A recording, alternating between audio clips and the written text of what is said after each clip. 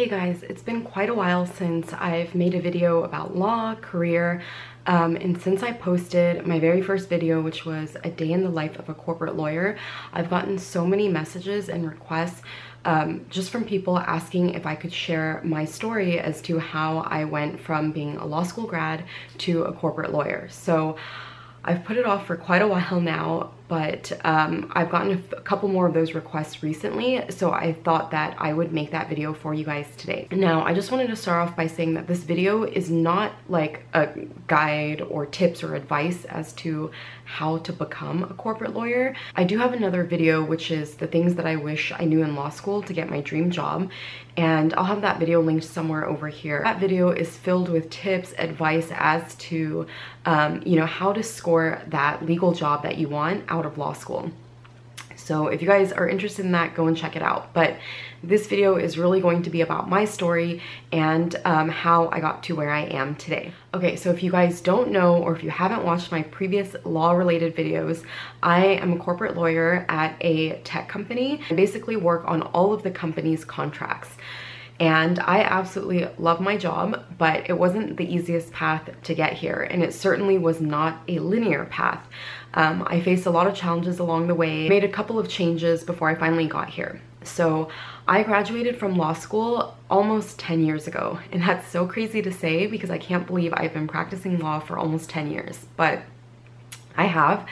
And when I graduated from law school, I moved about 5-6 hours from my law school. So I went to school down in Southern California, and then after I graduated, I came back home to Northern California.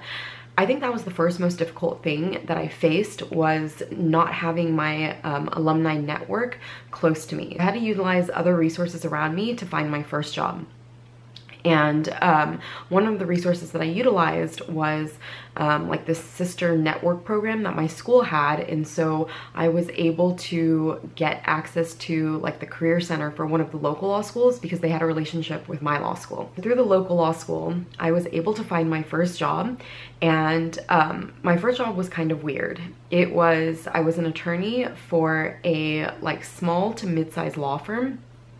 And they were located about 2-3 hours from where I lived. And they wanted me to help start up a branch of their office in the city that I lived in. So I practiced family law, bankruptcy, tax, DUI, like just a whole range of different areas of law. And I did that for about, I think, a year and a half. But because I was trying to jumpstart this on my own, I mean, I would get help from them, but not nearly enough for a new law school grad to really, you know, be able to learn anything in depth. So, yeah, I wasn't getting enough clients. He didn't have enough business to give me. So about a year and a half into this, I decided that I was going to start my own firm. And I told the law firm that I was going to start my own law firm, that I would be pretty much practicing the same types of law I did with them. And they let me start up my own firm and work for them at the same time. So for about 3 months, I had both my own firm and got my own clients, as well as worked for this other firm. It took me about 3 months to get my own firm really up and running. And then so 3 months later, I told this firm that I was going to quit. So then I really jumped into, you know, this new adventure with my own firm. So I ran my own firm for about 5 years. Is it 5 years, I think? I can't even really remember at this point, but I think 5 or 6 years. And started off really focusing on family law, but that was absolutely not the type of law that I had envisioned for myself when I was in law school. So when I was in law school, I had always wanted to go corporate, go in-house, and that's still what I wanted to do. But unfortunately, because my first job out of law school was this job doing other sorts of law, that was the only thing I knew how to do. So oh, and the other thing was that when I first got out of law school, the economy was really bad at that point. So I just took the first job that came along instead of trying to wait around for the ideal job. But about a year into my law firm and doing family law, I decided that I really didn't want to do family law anymore, and I started to go to a lot of networking events. And at these networking events, I would talk to a lot of corporate lawyers and lawyers who were doing things that I wanted to do.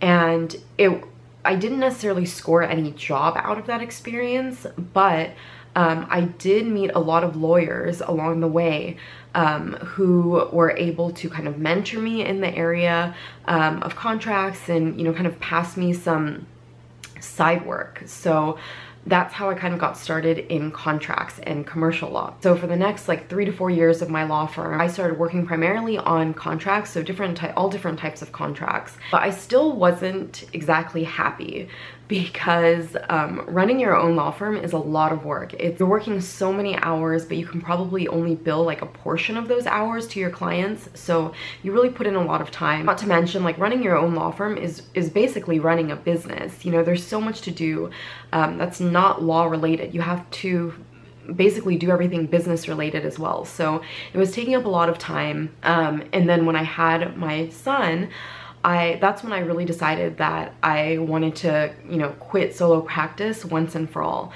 And that's when I started to look for opportunities in-house. Now, I got really, really lucky because right at the point where I was wanting to go in-house, an opportunity came along to me, and I applied for it and I got the job, and then I went in-house. But I will say that near the end of my time of running my own firm, I had already started to apply to in-house positions, but it was very difficult. So that's definitely another challenge that I ran into, and probably the biggest challenge that I've had during my legal career, which is trying to switch from like solo practice into in-house.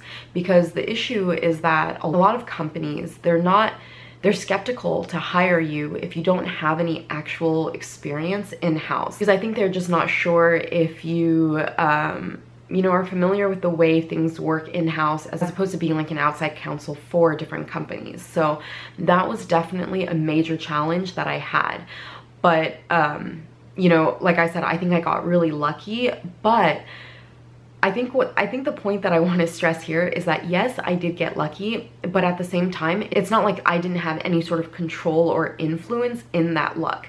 I think that you can really, you know, accomplish anything you want in this world, but you have to be willing to put yourself out there over and over again and not be afraid of failure. So you can definitely make the switch. It is very difficult, but you need to constantly be going to networking events, you know, like I said, putting yourself out there, meeting different people, volunteering in different activities. The reason why you have to do this is because this way you can expose yourself to the world and let the world know that you're out there, you know, what it is you're looking for, and you'll eventually find someone along the way who's willing to help. But if you don't put yourself out there and you try to do it on your own, or you just, you know, think that it's never going to happen to you, I'll tell you right now, you're never going to get what it is that you want. So it's kind of like a general word of advice. Anything that you want, you need to work for it, and you have to put yourself out there because there's no other way. So if you find yourself in like an area of law that you don't enjoy right now, and you've done it for a few years and you want to make the switch, but you're not sure how to, well, you know, obviously, you need to get some experience, right? So whether that means learning some things on your own first, you know, finding a mentor, doing some pro bono work on the side, you have to put yourself out there, invest the time, and, you know, start trying to help yourself make that switch. But it can definitely be done. Oh, and the other thing that I wanted to mention to you guys is that it's very, very difficult to find an in-house position right out of law school. So if you're in law school and you know that you definitely want to be in-house counsel, then you want to try to get a job that either works with contracts, so like a contracts administrator, just so you get some experience. Or if you want to be in-house counsel doing some other type of law, for example, like employment law or trademarks, then you don't necessarily have to